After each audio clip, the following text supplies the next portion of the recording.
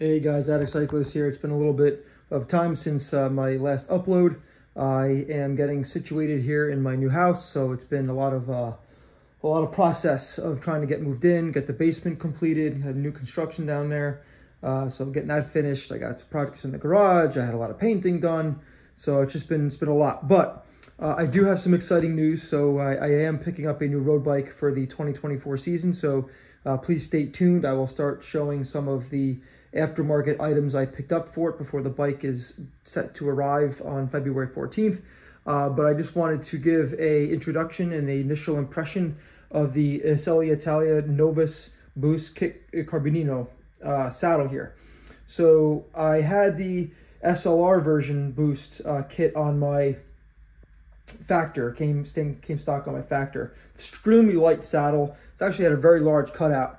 But I just didn't get along with it. It was kind of like a little pointier in the front of the saddle here, at the tip of the saddle, and then the cutout was a lot larger, ran further back, and just felt like I was getting some weird pressure on the inside of that relief channel here. So it turns out the bike that's coming actually stocks this saddle in the titanium rail version. So I figured, you know what, while I'm waiting for that, they had a sale on Selle saddles, so I figured I'll get up the high-end version, which is the kit version, which I'll show you the specs in a minute here. So I am, we'll call it on a demo here. So I made sure that I masked the rails, so I didn't mark those up. I kept the tags all in place and kind of taped those up underneath the saddle to make sure that doesn't come off, because again, if I don't like it, I'm not going to keep it. But I just give a little bit of an overview here. So I was running the S-Works Roman Evo for almost 4 seasons now, and love that saddle. It doesn't have a lot of padding, so for like under 50 miles, you're okay. Over 50, you're kind of hurting a little bit. I mean, really, what ride over 50 is comfortable? But there are some better options out there for comfort. So this one does have a good amount of padding. It's pretty dense. The shell is a mix of carbon and fiberglass composite, so you can see the grain in there too. The rails are full carbon, which I'll bring you around the front in a minute. And what's nice with the Novus version of the SLR Boost style is that most of Selle's saddles are flat to give a neutral riding position, but this one actually has what they call a wave. Or curvature, so which I always like, because again, I'm not very flexible, so I do like that the rear kind of does roll your pelvic forward a little bit, but when you're climbing or when you're really putting down power, I really like kind of pushing against that extra little lip in the back, which again, a lot of other saddles don't have. So this Selle, I've never looked at before, but again, it's coming on my new bike, so I figured, you know what, let me buy one ahead of time, the high-end version, so I'll probably put this saddle on that new bike. And then the saddle that comes with that bike with the tie rails, put that on my trainer bike here. So you can see the carbon rails here. Again, all high-end stuff made in Italy. What's also nice is that it does have a decent amount of flex in it.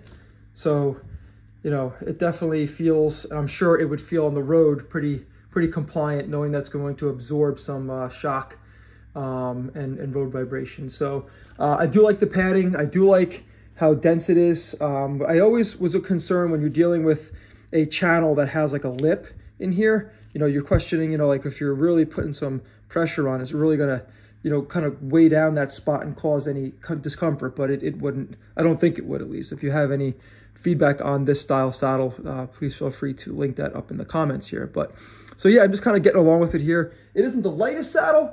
You know, the S-Works is a very, very light saddle. You can see it's very minimalistic here. Literally just straight up carbon. But it did have some flex in it, which is nice. I don't know if I can get that on the camera.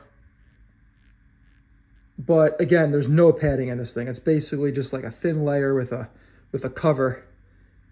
And yeah, not very comfortable. And I think what's happening for me is the only reason why I'm looking at a variance of a saddle here is I've been doing a lot of heavy lifting, spending a lot of time in the gym. I gained about 8 pounds of muscle, which has taken me months and months and months to put on. My legs got bigger, and I feel like my body geometry is just not working anymore with especially the increase in the size of my glutes, although that can be a combination of heavy lifting and chocolate. But let's get back to the Selle here. So here are the specs on it. It's 165 grams. I think the kit SLR was 125 to 130 if I'm correct. It's a 145 width, 245 millimeters long. So it's a little shorter than the